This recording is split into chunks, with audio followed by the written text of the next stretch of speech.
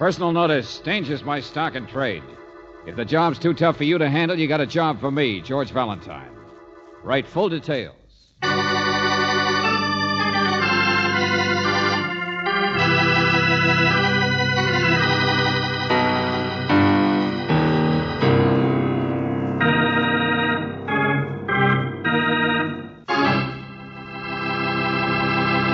Greetings as always, mystery lover.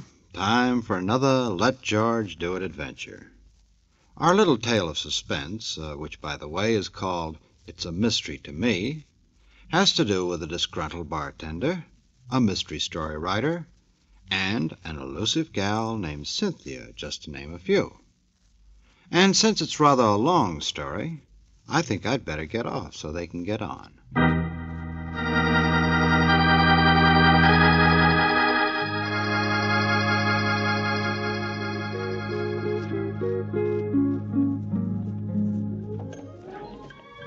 Why don't you want a drink? Oh, never mind. Use up the stools. Keeps the leather in condition. Dear Mr. Valentine, to me, life is hopelessly complex, but with your help, it can be beautiful, terrific, magnificent. To me, life isn't worth living To without... me, it's raining. Here, eat up the pretzels. They're for nothing. Stale, too. Look, we're just sitting here, friend. You don't really mind, do you? Well, I was just gonna lock up when you walked in. Library's closed, I guess. Gotta read your mail someplace, only... Look, we're waiting for somebody. We'll buy something pretty soon. Chin up. Why? In Joe's Oasis, it rains inside. Have some flat champagne. Oh, business can't be so bad if you sell champagne. A couple was in here just before you. Happy, rich, showing off. You know, it's that kind of a neighborhood. Everybody wants something big and gets it and goes someplace else. To you, life is pretty complex, too, isn't it? Look around you, lady. It's the only business I had tonight. Well, don't shoot yourself, friend. We'll take some coffee. Big sale. I'm out of the red. To me, lady, it's as complex as a 6-foot piece of mahogany with silver on the trimmings. No. And the clearest glass in it you ever saw. Oh, don't be gruesome. To me, life could be beautiful if... Huh? What do you think I'm talking about? Well, nobody ever gets what they want.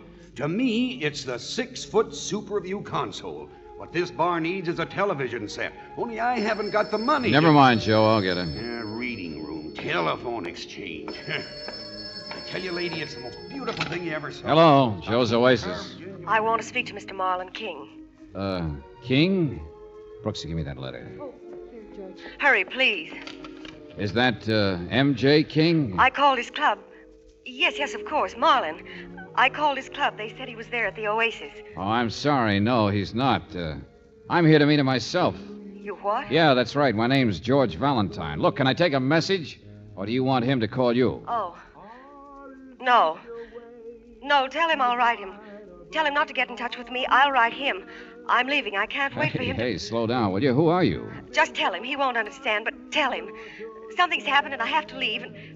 Cynthia. My name's Cynthia. Well, where can he reach you, Cynthia? I'll write him, I said. I don't care if you understand. I won't see him again. I can't see him. Not ever. Look, Cynthia... Oh, never mind. Well,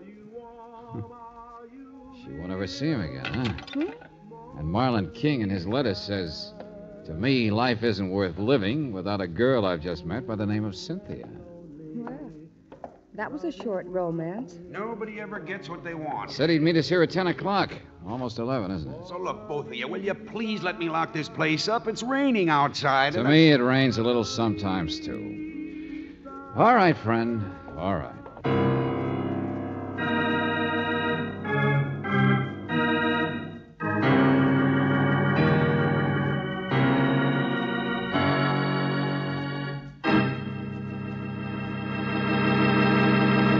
You are listening to Let George Do It. Our adventure will continue in just a moment.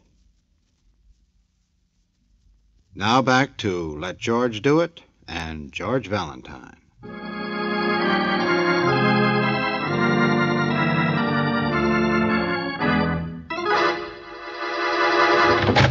Mr. Valentine.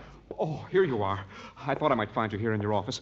My name's King, Marlon. Oh, for heaven's sake. Well, we chased all over looking for you, friend. Never mind. Listen, it's this girl of mine, see? There's something terrible going on, and I need your help. You talking about Cynthia? She says it's all off. Huh? Yeah, grit your teeth, Mr. King. I got a message for you. Cynthia says she won't see you again. Ever. Oh, no. No, she didn't mean it. She loves me. I know she does. She's young and sweet. Oh, I think we'd better go talk to her, don't you? No, we can't. I mean, it only makes it worse. She's not that kind. I've asked her what's wrong, what it is, what's happening. She's so sensitive, and she's scared about something. She won't tell us. Only Mabel might. That's why I need you. I can't talk to girls like Mabel. I can't. Hey, one girl at a time. Oh, I know. It's complicated and mixed up and hard to Just take it easy. Make it simple. Sit down. Oh, no, it's not. I'm so confused. To me, life is complex. What sort of a person are you, anyway, that everything should be so... I'm a mystery writer. Oh. Wouldn't you know? Sure, so that's where I've seen your name. Yeah, scientific crime detection by Mabel Marlon is King. Cynthia's roommate. Mabel works at a cheap nightclub, a cigarette girl. You see what I mean? Mabel and Cynthia, different as day and night. Mabel's hard as nails, but she came from the same small town years before, and she offered her a room. And then there's this skinny little dark guy named Tony who watches Cynthia. Say, look, tell me something concrete, will you? A locket. I bought Cynthia a locket. It's a beautiful little thing. She wanted it to carry my picture in. You know, around her neck. She wanted me to get a cheaper one. That's the way she is. You can see how close we are to being... Yeah, you bought her a locket. For $200. And she wore it, and she loved it. But I saw how envious Mabel was. She's that kind. And then one day Cynthia said she lost it. And when I asked her, she was scared. She was lying, and she cried. 2 days later, Mr. Valentine, I saw Mabel showing that locket off to the housemaid. Mabel was wearing it. Well, didn't you ask Cynthia? She won't tell me anything. Just says she lost it. Wishes we could get married and go away someplace. And tonight she says she'll never see you again. Maybe this is more than a Dorothy Dix case. Mr. Valentine, I know I tell it backwards. I've got a good, clear brain, only now when I love her so much, it's hard to... Here, help me with my coat, will you? Huh? This is why I kept you waiting. Oh, I had to have it bandaged. Well, somebody just stepped up on the street. your shirt's all torn, your shoulders... Yes, thin. my eye will be black in a few minutes, too. Just a big guy in an overcoat. Said I was interfering. I should stay away. Say, somebody really worked you over, friend. He said I should stick to writing mysteries, not trying to solve them. He said unless I stayed away from Cynthia, to me, life would be a marble slab.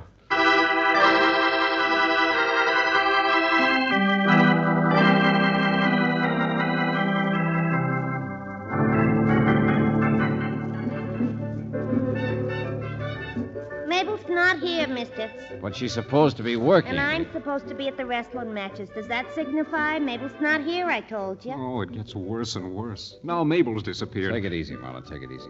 Where's she gone? How should I know? Dummy! Hey, don't there. you believe you Ah. said Mabel's not... The other guy, the big one. Listen. What's in there? The boss's office, and you It's the can't... guy who hit me, the guy who beat me up. Come on, sister, come on. Who's the big guy? Our bouncer, but you can't... Oh, yes, I can. So you act like Beaver Eagle, No, stop it. So you act just sorry. like... Wait a minute. There, you see what I mean? Their bouncer, Valentine. I know it's him. I'm going in there. Oh, no, you're not. You're going to hold hands. What? With her, yeah. Hey, let go of me. Come But boss, Yes, of course, Michael. Get back to your work. Sure, boss. And what can I do Hey, for wait a you? minute. It's your strong boy there I want to talk to. He is quite busy. Excuse me, I do the talking to customers. I am Tony. Oh, Tony, huh? Small world. Skinny little dark guy named Tony. What do you mean? So everybody works for you, huh? A big guy who beats up people and a missing Snoopy girl named Mabel? I gave her the night off. Who do you work for? Marlon King. The innocent. The what? Please, I'm in quite a hurry. You have a subpoena. A subpoena? What do you But know? of course, no, not at this time of night. My lawyers will call you in the morning. Yes, the strong man works for me. It's quite regrettable. Such muscles in the head. Say to Mr. King, please, how I am sorry. My lawyers will make sense. Hey, not so fast, Buster. Why did you sick the I am muscle quite on? busy. Good night. Suppose I ask you about a locket. Lock it. Oh, what's so funny? Alas, the poor innocent. Now go on, get out. Look, Buster, I'm staying here until you explain what you know about a girl named Cynthia. What are you and your hired hands trying to do? You see, gun permits me to have this gun. Never mind, I'll take your word. It permits me to ask you to leave. Mr. King, I'm quite sorry. For you, I don't want to be. Yeah, I can see you're crying. Just don't wait. To me, why should life be so full of stupids? Get out! Get out!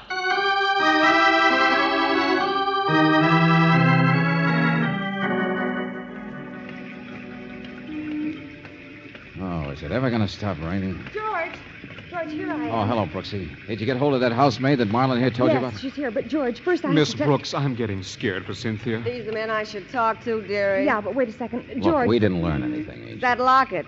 Boy, a beauty it was, too, if you like them old-fashioned kind of... She knows all about the locket, George. But that Mabel didn't steal it or make Cynthia give it to her. No, it's because my brother's in the buy and sell. You know, a pawn shop with trades, that's all. What are you talking about? And Mabel, she give it to me, see? You know why? Because Cynthia wanted to trade it for a real gold set of earrings she seen in his window once. Only she didn't want the sucker who gave her the locket to know about it. What? That Cynthia, she's something, all right. George, please. Well, there's your mystery, friend. The innocent. She's so young and sweet and sensitive, so different from a girl like Mabel. George. No, I don't believe it. To me, she's always... Do you be quiet, Mr. King. George, the important thing is, didn't you see Lieutenant Riley's car? But listen, she's in trouble. She's Wait a in minute. danger. Wait. What did you say, Brooksy? The mystery isn't Cynthia, George. It's Mabel. Mabel's dead.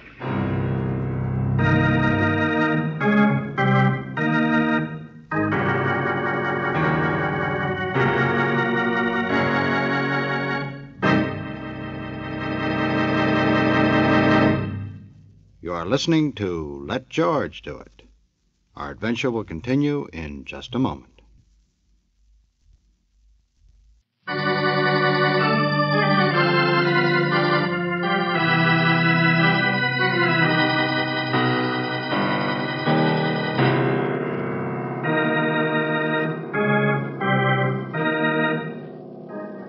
And now back to George Valentine. To me, life is hopelessly complex, the man wrote. And for Marlon King, it apparently is, at least when it comes to love. Because his wonderful Cynthia, you have found, is not quite the type girl that she made the innocent believe. And as for her avaricious, snoopy roommate, Mabel, well, even if your name is George Valentine, you will never know now, because, as Lieutenant Riley so gently points out, Mabel has been murdered. Do I have to draw you a diagram? Look at the place. Just look at it. Torn up like Coney Island on Monday. All right. So she put up quite a fight, Riley. But you haven't told me. Here. That's the weapon. Don't touch it. The skillet. Heavy iron skillet. Yeah. Grabbed off the stove, I guess. A single blow on the back of the head. The body was here in the kitchen hall. The porter found it when he came up to deliver something. Mm-hmm. Single blow. But all the earmarks of a big fight. The stuff spilled in the kitchen, the telephone knocked crooked. Maybe she tried to grab Be for it. careful. That needs to be dusted, too. Fingerprints? Sure, in a crime like this. As a matter of fact, she did try to grab the phone for help. Or somebody did. The switchboard girl says the light went on for a second, but then off again, so she didn't plug in. When was that? Oh, about 2 hours ago. Doesn't remember exactly. Didn't anyone hear anything? The neighbors were all asleep. There's back stairs to the alley off the rear porches. That's how the killer left. Kitchen door, huh? How do you know? We found the weapon tossed in a trash can up the alley. Crime of passion. Well, you'll have plenty of clues right here. Yeah, the technical boys are on their way now. But you've already formed another idea. Haven't you? Hey, Marlon, Mr. King. Here, Mr. Valentine. I guess the lieutenant wants to see you now. I'll be with you in a minute, Riley. So this is the expert, huh? Knows all about crime, scientific detection, the habits of criminals. But when it comes to the habits of women... Oh, Lieutenant, don't. He's all mixed up. Yeah. He thinks he's in love with Cynthia, and you're not. I know. I've got it coming. But at least I was right about Mabel. I'm sorry she's dead, but, well, you know what she was like. Oh, yes, my friend, yes. Little Mabel here was the kind of a girl who was always in trouble. It's not surprising she got what she did. I thought Cynthia was different. I mean, Yes, you're so innocent. I know. You got taken in.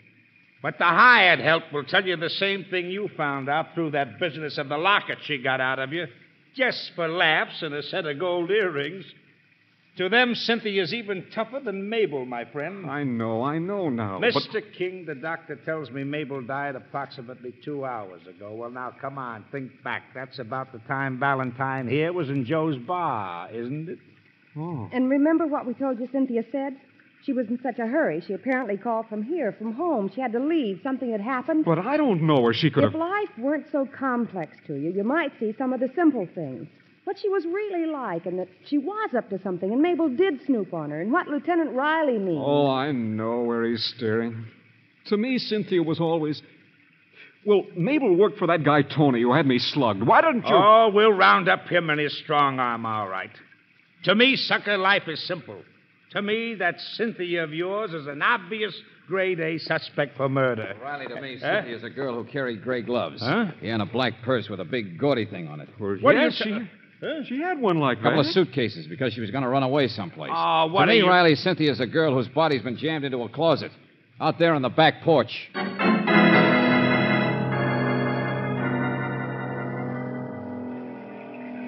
Strangled. Yeah. Well, there's your original crime of passion, Riley. Dead, both of them. And unless I'm wrong, she's been dead just as long as Mabel, maybe longer. Yeah, it's not simple anymore, is it? No. I found the gloves over here in a purse. Suitcases were thrown behind the broom closet. All packed and ready for a trip, wasn't she? Nicely dressed. No ornaments, though. Wristwatch. Oh, yeah, or earrings, too, from the innocent. Don't touch any of that. Don't worry, Riley. I know what you're thinking.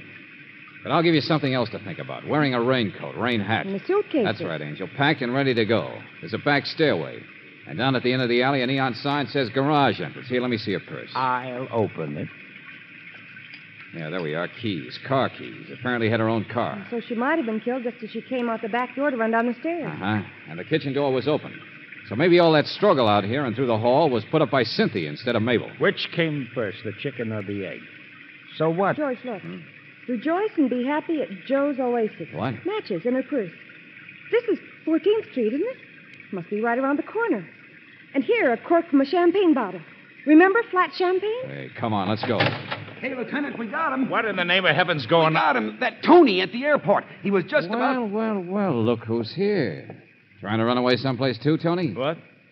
Look, what is this? I thought you were trouble when you came crashing into You my... gave me double talk tonight, Buster. I'll give it back to you. A champagne cork. Joe's Oasis. Mean anything? Well, of course. We were there, Cynthia and me, George, but... they were the couple who were there just before us. Is there law against it? You have a law? Some more double talk. This is for you, Riley.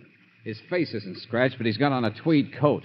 And if she'd scratched his Get coat... your hands off me. What are you driving at? Life is complex, but murder is simple. When a person is strangled... I'm one jump ahead of you, pal.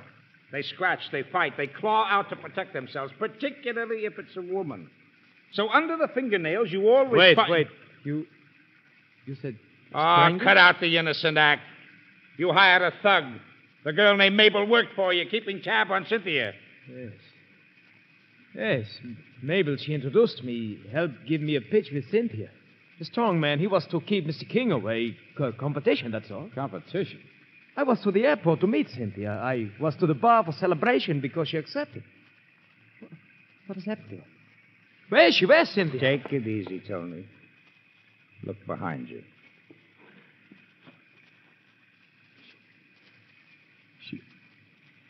She was my type. A girl with realism.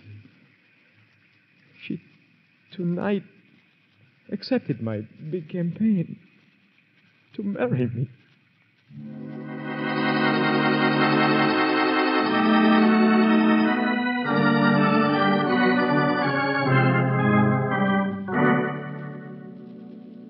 Now, look, Joe, the man said he was in here, in the Oasis, with this girl. Of course they were here. It's that kind of neighborhood. Happy, rich, showing off. Celebrating, they said. He said they talked about getting married. He asked her right here over a bottle of champagne. I should hear love stories yet. Decided to up and do it tonight. He'd take her home, and then they'd meet out at the airport. You know what I think? Only customer gives me a buck tip in 5 weeks, and she's got to go get strangled. Raining, see what I mean?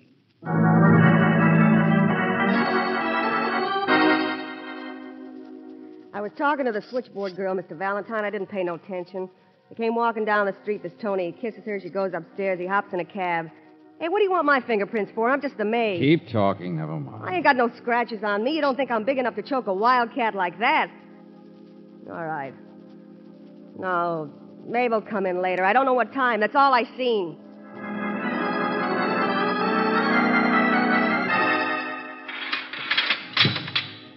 You can't lock me up like... Hey, you! Flatfoot! Sergeant! Come back here and let me out. Take of it this. easy, Michael. Take it easy. You're in for assault and battery. Now, look. The boss said he'd make it up. He's loaded with dough. You never saw such a spender. So I hit the guy. So I get conscientious trying to make an impression. Is it my fault somebody murders the boss's girl? I just keep his competition away. Yeah. Now, listen. I said, hey, you. Come back here. Hey.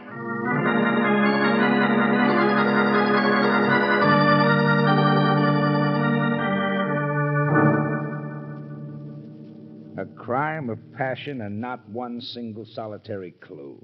Not one single solitary fingerprint. Holy mackerel. Take it easy, Riley. Take it easy. It's almost over. Huh? Yeah, we've got our evidence. The murderer will make a mistake, Riley. He'll slip. He'll catch himself.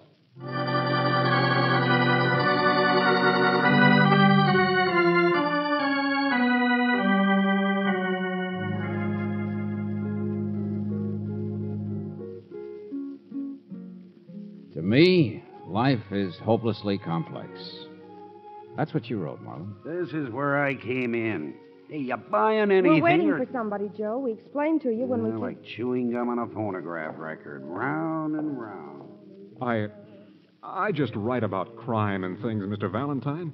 I mean, well, I'm always getting mixed up with some girl. Well, don't tell Lieutenant Riley that. But why should he keep looking at me like... Listen to this, Marlon.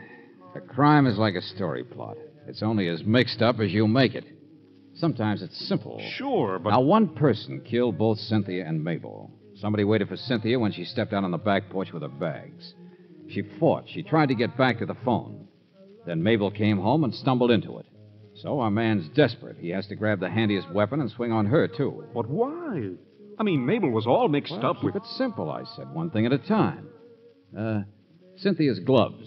Huh? Yeah, those gloves were loose on the porch, weren't they? Well, she naturally would have dropped them. Well, is it when likely that a woman all dressed up in a raincoat and carrying 2 suitcases and a purse would be carrying her gloves loose? More likely have them on, wouldn't she? What?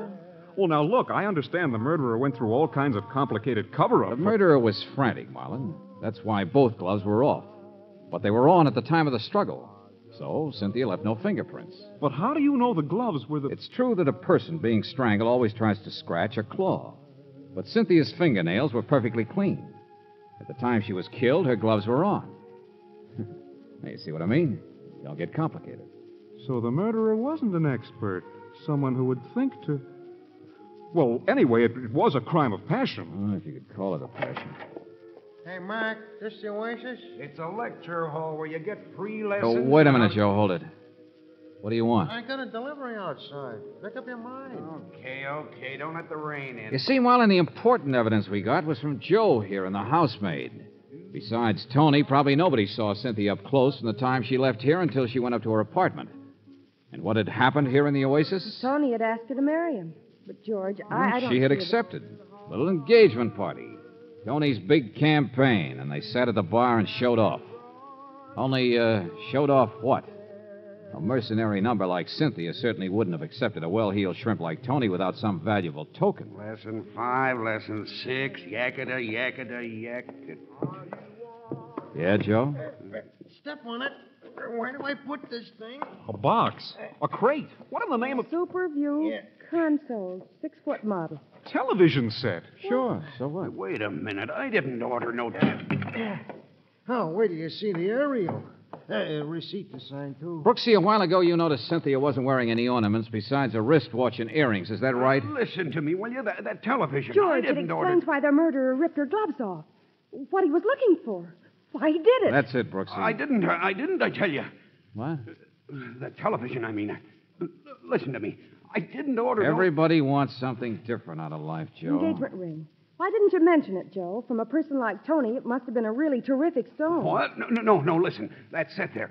Cynthia showed you the engagement ring, didn't she, Joe? You were trying to close up so you could go after her. She was in here regularly, so you know where to find her later after she phoned and we left. No. If you didn't order that television set, why does it bother you so much? No, Maybe I your didn't. wife or somebody has already paid for that Superview. I didn't tell my wife. I didn't tell anybody. What did you say? Grab him, George.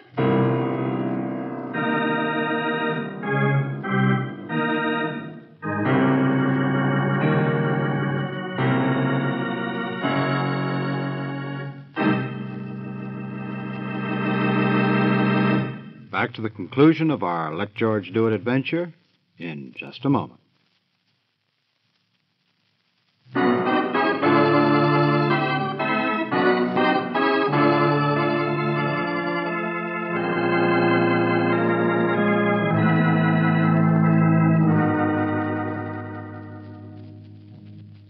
For the last time, Angel, I'll get this straight. I'll explain it to you. I was the one who ordered that television set. I wanted to break Joe. I told you before I was waiting for somebody. Mm-hmm. That was it. And it was a simple crime. Well, it was simple, all right, but I didn't expect to find the ring right in his pocket. Just did it for money. Yeah. Maybe he didn't even intend to kill her. But he ended up by having killed both of them. Yeah, but, George, I thought that Marlon King... No, Angel, not Marlon. You see, Marlon and that thug, that Michael, they gave each other an alibi. Didn't you catch that?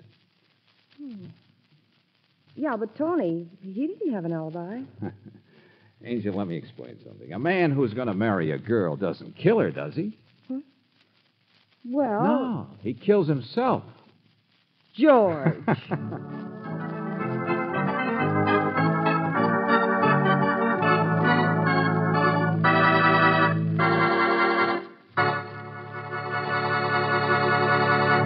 You have just heard It's a Mystery to Me, another Let George Do It adventure. Robert Bailey was starred as George Valentine, with Virginia Gregg as Brooksy. David Victor and Jackson Gillis wrote the story, with music by Eddie Dunstetter. Now, this is yours truly inviting you to another visit with Valentine, when you will again hear what happens when you let George do it.